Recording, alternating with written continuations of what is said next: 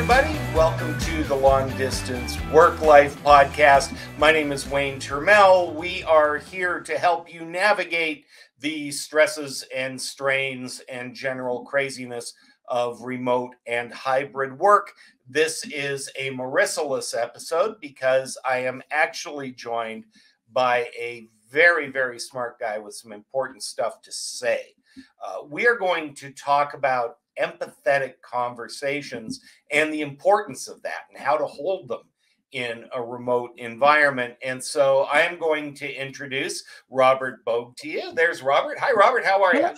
Hello. I'm well. I'm well. Thanks for having me. Thank you for being had. Like a minute. Who are you? What's your company? And then we'll get into the importance of this conversation.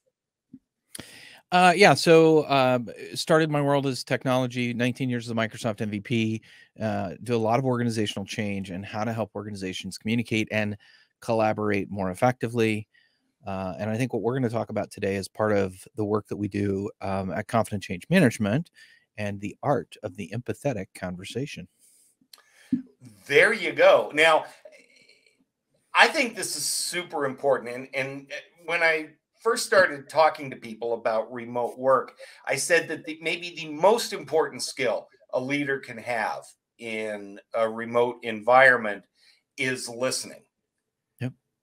And people would kind of look at me strangely because most people, in fact, don't know whether they're listening or not.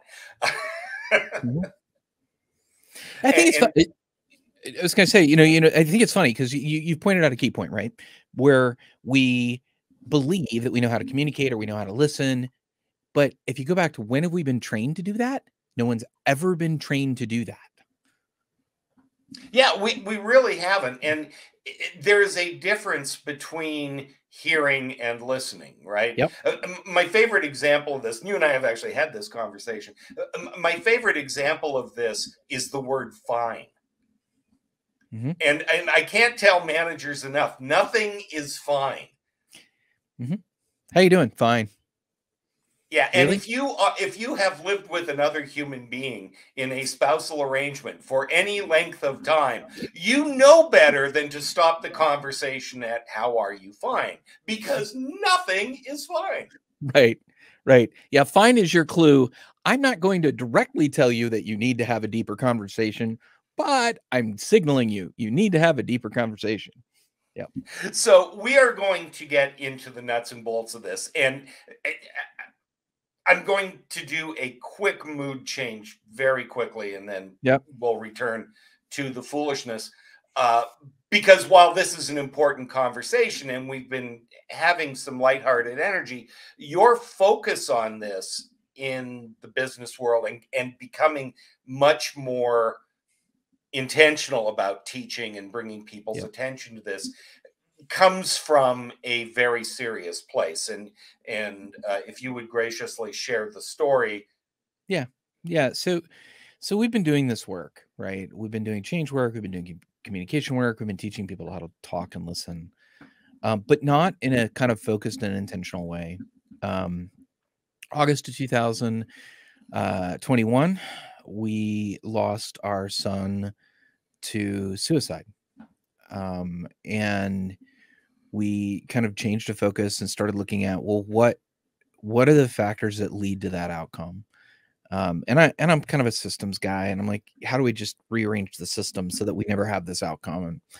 And what I know is that this wouldn't have helped Alex. It wouldn't have helped him. That wasn't his story. But as I started hearing other people's stories and talked to other families, I started hearing that people who die by suicide didn't feel like they were listened to, that they were heard, that they were understood.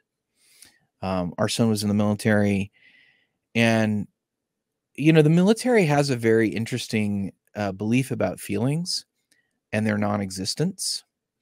And so I couldn't really open an empathetic conversation with the idea of, well, it's all going to be touchy-feely, because it just doesn't work. And so we built this course around the idea that you can have this cognitive empathy, this understanding of someone else, and not get wrapped up into their feelings and their drama and all the things that certainly the military is concerned about, but also that a lot of managers are worried about. If they get too deep with someone, they'll end up caught up in their feelings. And so we built this as a way for people to feel heard and understood without that extra detail that isn't appropriate or necessary in a lot of contexts. And, what we're talking about here, of course, applies anytime human beings talk to other human Absolutely. beings.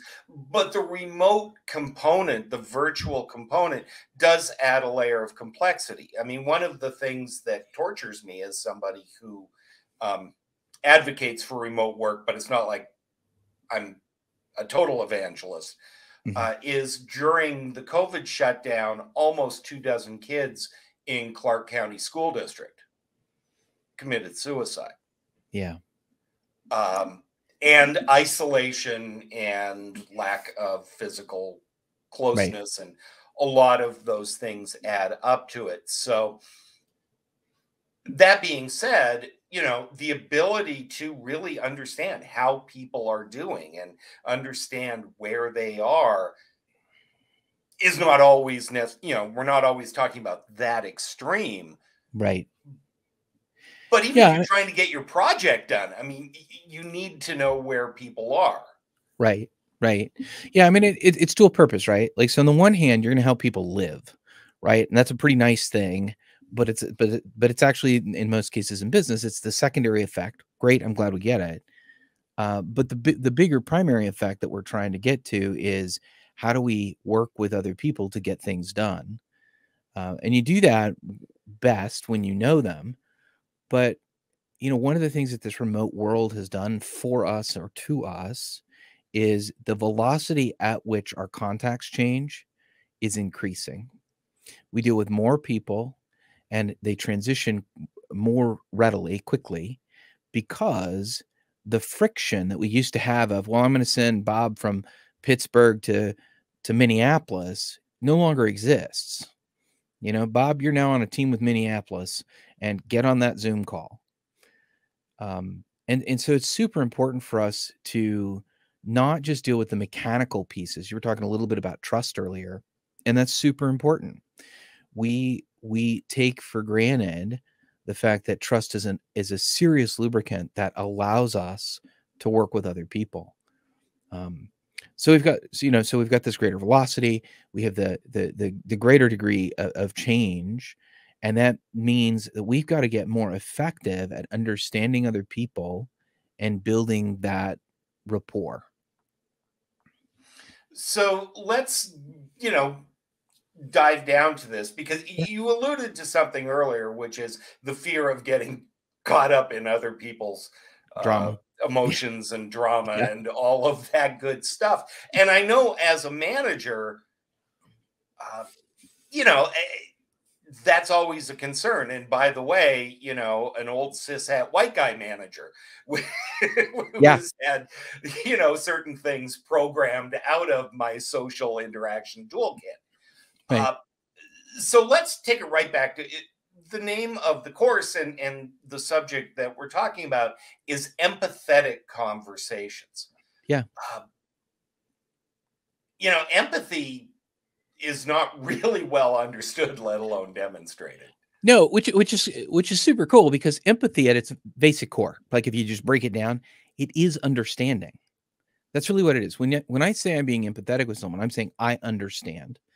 And I really can understand in two broad categories. I can understand the cognitive domain, the way that they think, the way that they process, the things that are valuable to them, or I can understand the affective domain, their feelings and how they feel about things.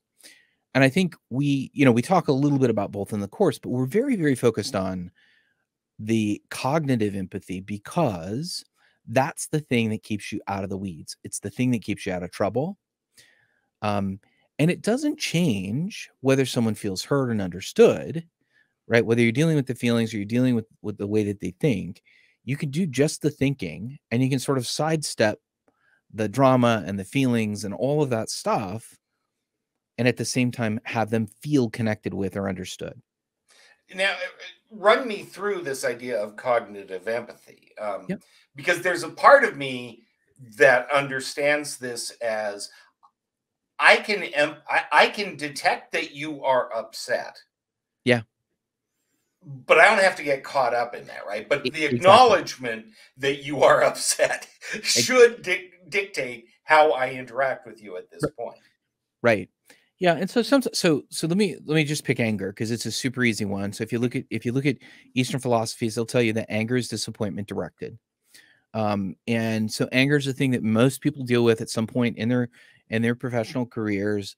When I encounter someone that's angry, I'm going to ask them what they're disappointed in. Now, sometimes I have to cage that a little bit differently. The question can't always be that direct, but I'm really asking them, what are you disappointed in? Because then I can start to unravel it. Anger as a feeling is difficult to process. We don't really have ways of processing our feelings well. But if I say disappointment, well, now you can say, well, I was disappointed in X because I expected Y. All right. Well, so there's two pieces here. One, Y is your expectation, and X is what you perceived happened. Now I can go, did X actually happen as you perceive it? And I can also look at Y and go, is that expectation reasonable? And then I can close that gap. Now, am I really kind of moving into their anger and feeling their anger? No, I'm not.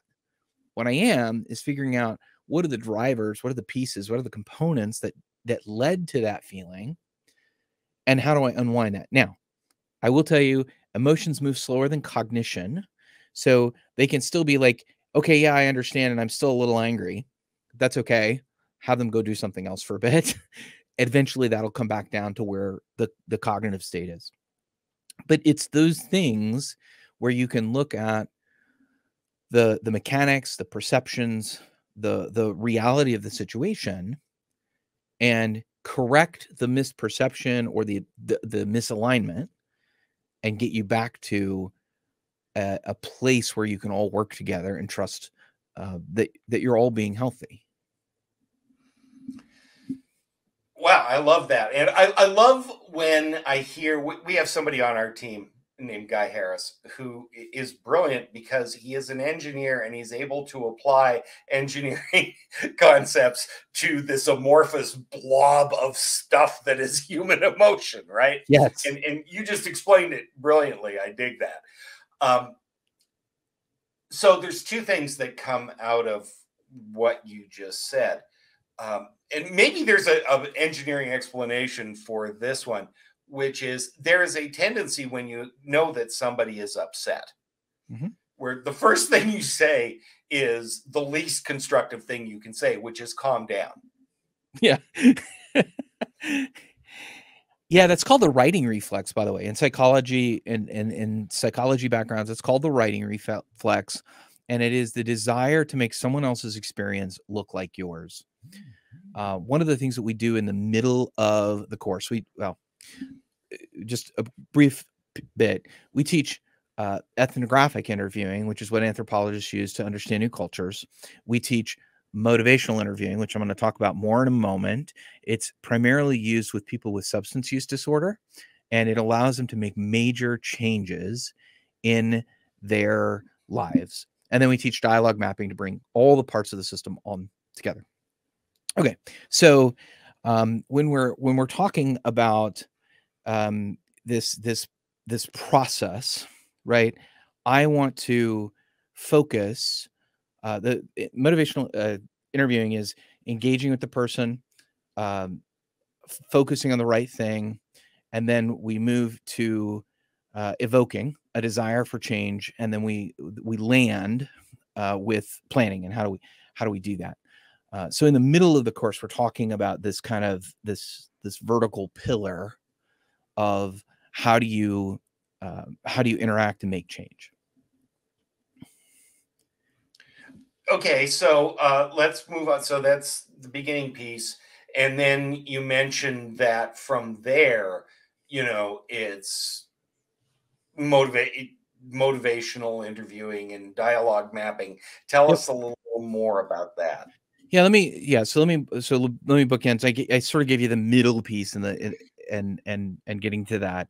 The start of that is the ethnographic interview. I think one of the challenges we have, so you get a new person on your team and you're like, I don't know what to ask them, right? We ask the weather and, the cat we see in the background walking across something, but really trying to understand, hey, tell me how you grew up. Tell me about the major parts of your world. Those are not questions we've ever really been taught to ask. And that's what the ethnographic interview does. That's a framework that James Bradley first published back in the 1970s. And it's just really good at getting you oriented with another human very quickly. The dialogue mapping bit, the bit on the backside of it, is really the idea that no person is without relationships to other people. And this work came from urban planning, a guy by the name of Horst Riddle, who also was the guy that came up with the idea of a wicked problem. He came up with a grammar, IBIS, and it is everything that you discuss in a dialogue is either either a question, an idea, a pro, or a con. And when you start to visualize that, you put that up on a wall on a projector or share it via Zoom, people start to see that the way that we interpret comments are not consistent. I may say something and somebody thinks, oh, that's a pro, but really I meant that as a con. So when it gets coded, somebody has to check their understanding. Somebody has to go, I'm going to play dumb here. Can you give me a specific example of that? Yeah. So let's say that, well, we're trying to solve how do we improve communications among remote workers, right? That's the question. Then in that, an idea is that there is this concept around the empathetic conversation. Well, that's an idea. And a pro that might support that is there's a lot of really good research around the ethnographic interview, a component of it, and how it's effective at understanding other cultures. Like so now we've moved from kind of big question, here's the idea, here's the thing that supports that. And we might say for a con, right? So we might say, well, there's that person on my team that makes no sense and is totally feeling they have no logic whatsoever. You guys have all met them. And how does this apply to them, right? And that might be a con. And then underneath that, we might talk about it. Well, here's an idea that all of us are feeling creatures and we're thinking creatures. And it could be that the thinking is suppressed. Okay, well, then the question might be, well, what would we do to make the thinking part come out, right? And so the whole conversation starts to evolve as this tree. And we get to do this basic grammar check in our dialogue. Oh, I thought that was a pro. You mean that was a con? Oh, that was a question. I proposed it as an idea, but we really don't know that that's right. And so that grammar and getting everybody on the same page is incredibly useful when you encounter situations that there's not consensus. And I know we have this all the time in business. It's really difficult when people, so first of all, words aren't meaning. I should say, I could say the word weathered, right? So if I say the word weathered, Wayne, what do you think I mean when I say weathered?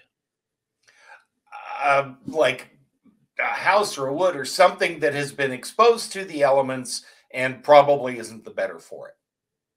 Yeah. So it's either exposure to weather, it's having survived it, right? There's all these variations. And when we get to some words, we can even get to words where the meanings are opposite, right? When we say by, that's one that's really very challenging as a prefix, because sometimes we mean we're adding another one, so it's two. Sometimes it means we're cleaving one thing in half, right? And I've never understood bi-weekly versus semi-weekly. Like, I'm not sure somebody can explain that to me. I'd love that, because I always get it wrong. But words are not meaning. And so when we do dialogue mapping, we're trying to basically test the underlying assumptions that lead to the meanings that people are assigning to those words. Sometimes painful, but really very, very helpful at getting us to an endpoint. Yeah. And we can go down a great long rabbit hole about the idea that words matter more than we think they do. Right? Yeah. Well, and it's the meaning that we apply to those words that matters even more, Right. right? Like, how many times have you said something as a compliment that your spouse has taken as not a compliment? Yes. Yeah, That right. is, it's amazing in your personal relationships how often we have learned these lessons and not applied them to the people with whom we work. Right. Right. Great. You used fine as the starting point of our conversation, right? And so when somebody says, how you say, how are you doing? And they say fine, and you move on, you plow through it like it didn't exist because you don't want to go there, you don't want to dive in. Well, part of that is because you don't know how to get out of it, right? If somebody says fine, you're like, okay, that doesn't sound really good. Like, you did not sell that to me, right? And they can go, my dog died.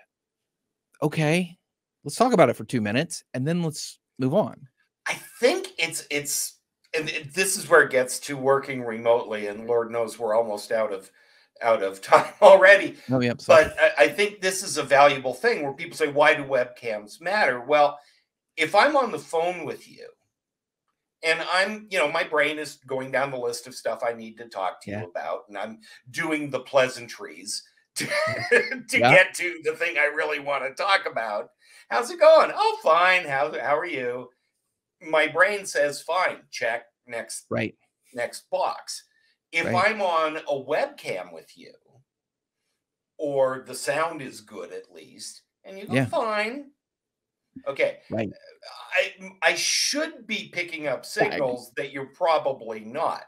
Right, If all I'm doing is listening for the word, right, right? I mean, right. that's what we're talking about. Yeah, In order to wrap this up for time, and we so need to have a larger conversation about this. If you want to start being better at this, right? If you want to yep, have more empathetic conversations, and you yep. know that this isn't your strength as a leader, what are one or two very practical, concrete things that one can do to start becoming a more empathetic listener and having these conversations? Yeah, I mean, I think so. I think a couple of things. One, don't worry about making mistakes. You're going to make mistakes. When we teach active listening, we're actually teaching active listening as a process by which you identify your mistakes collaboratively with the other person. Um, and so I think we sometimes stop short because we think, oh my gosh, I don't want to make a mistake. Well, you're still making them. You're just not finding them. So let's go find them so that we can correct them. And that's sort of an active listening. Chris Argyris did a ladder of inference. It's a neat thing to go look up, and how you can use that to start to understand people better, understand how they're interpreting what you're saying better. Um, there's certainly a lot of things that you can do about understanding how trust is built. Um, Safety. I know there's a lot of organizational conversation about psychological safety in the workplace now. Um, these are things that if you just go look at, you become more aware of, and being more aware of them creates a greater opportunity for you to understand others. Rob Bogue, thank you so much. We will have links to the courses that we're talking Yep. about. We will have links to your organization and to you. Uh, just really, really important stuff. We will have those links on our page at thelongdistanceworklife.com. Please check that out. In the meantime, I am going to just tell you a couple of things. First of all, if you've enjoyed the show, please like and subscribe. You know how podcasts work. We beg and plead, but it's really kind of important to help people find us.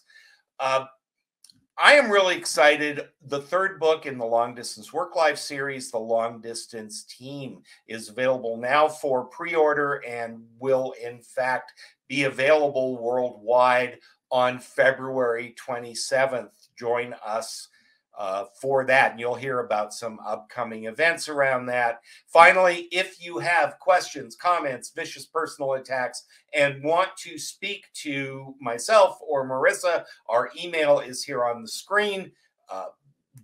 LinkedIn, any way you want to reach out to us is terrific. And then finally, if you have questions about remote work and leading in a hybrid or remote environment, check out our free video series, Demystifying Remote and Hybrid Work, on longdistanceworklife.com. That is it for this week's episode. I know we ran a little long, but this conversation was so worth it and so important. I am going to mention that if you are in fact feeling isolated and not being heard, please reach out. There are organizations and hotlines and people who are available to hear you. We urge you to take advantage of that. In the meantime, my name is Wayne Turmel. Thanks for joining us on the Long Distance Work Life. Have a terrific day, and we will talk to you again soon.